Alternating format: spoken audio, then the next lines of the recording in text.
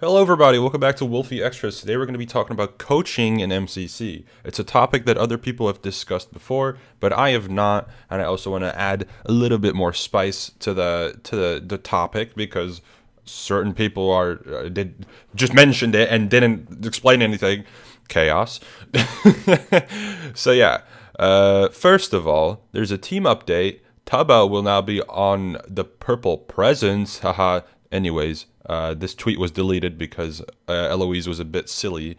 Here's the actual new one. Purple Penguins, yeah. It now no longer has Ponk, and it now has Tubbo. I don't think that makes a huge difference, but typically we've seen Ponk, I think, get like recently between 15th and 25th, if I remember correctly. Tubbo, I think his peak is a little higher, so we could see this team suddenly do a lot better. But who knows? I think it all comes down to game order yet again.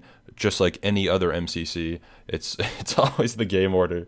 I don't think my predictions really change. I think Purple has a little bit of a better chance at getting into Dodgebolt now, but I don't know if they'll pull it off because some of the other teams are just really, really good.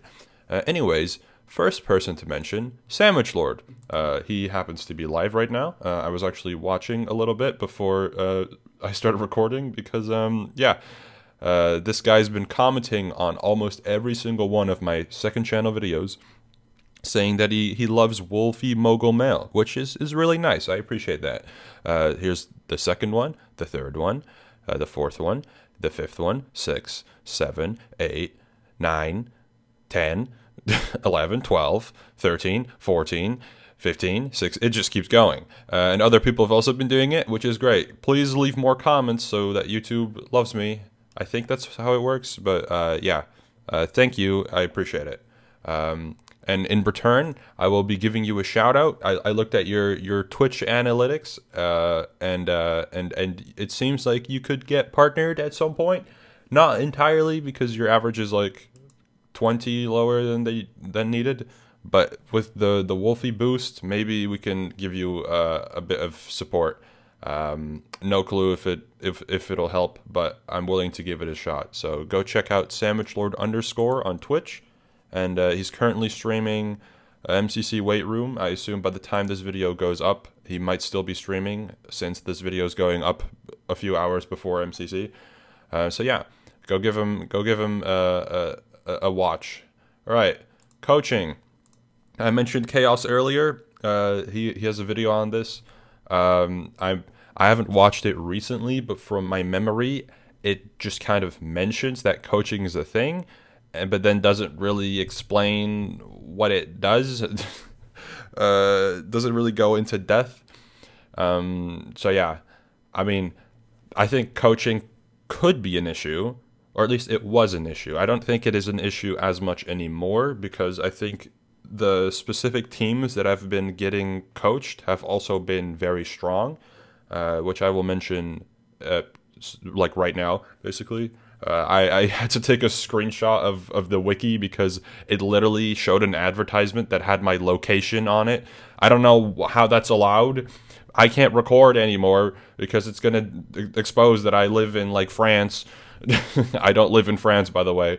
Anyways, here's the first screenshot. This is from Tommy Innit. So I don't know exactly when Sandwich Lord started coaching. If I had to guess, I think it was 22 or 23, but I don't know for sure.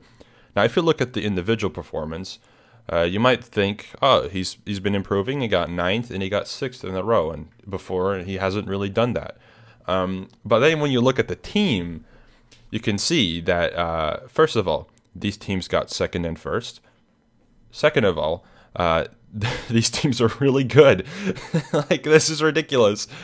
Zeus is a top player now, or a top half player. He gets between 10th and 20th. Callum is like almost consistently top 10, but sometimes I'd say his range is like 5th till 15th. Somewhere in the middle, or somewhere in that range. I know his whole joke is like 17th, ha ha ha. I don't know how long it's been since he got 17th, aside from Block Wars. But yeah. And then Shelby is literally one of the best, quote unquote, bad players you could have. The reason I say that is because Shelby is typically seen as the third or fourth best player on a team, and I think she does very well as that role. So yeah, very strong team, and obviously Tommy H, Tubbo, and Jack Manifold is insane. Your worst player being Jack Manifold, who has gotten top half before, I think, is insane. Recently top half, I should clarify. And then H-Bomb, I'm pretty sure he got first in this event. Tommy got sixth, apparently. Tubbo probably got either top 10 or close to top 10. And then Jack, I wouldn't be surprised if Jack got top half as well in this. I don't remember, but yeah. And you see that the team after this red team was a bit of a mess. Yeah, it did not go well. And then you've got the next team, which is today. I think this team will do pretty good. I could see Tommy get like ninth again, but we'll see. Do I think Sandwich Lord training helped Tommy here? Probably not. I don't know exactly what Sandwich Lord tells Tommy in this training, but I'd be willing to help if needed. So from me, as someone who hasn't really trained anyone, but I understand how to train people somehow or somewhat, here's my advice. You gotta teach people something they already know, but tell them how to do it better. For example, this might be something Sandwich Lord said. If Tommy in it is a sword PvPer, and there's the opportunity to use an axe, but it's a risk, don't tell him to use the axe. If he's good with a sword and inexperienced with an axe, don't tell him, hey, you should use the axe, because there's a high likelihood that he will not do well with an axe if he doesn't know how to use an axe. Whereas a sword, if you just tell him to position himself differently in sword PvP, that can help, because if he's already confident in being able to hit consistently, it's more about where he is at a certain time that will benefit him. That's my advice.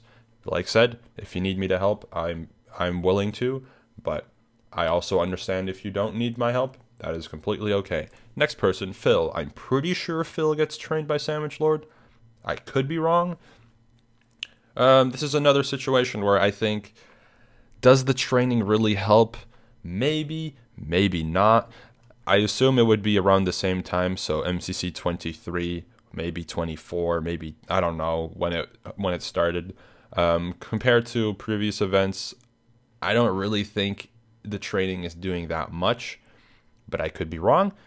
Obviously, last event he won. He got 11th as well, which is pretty good.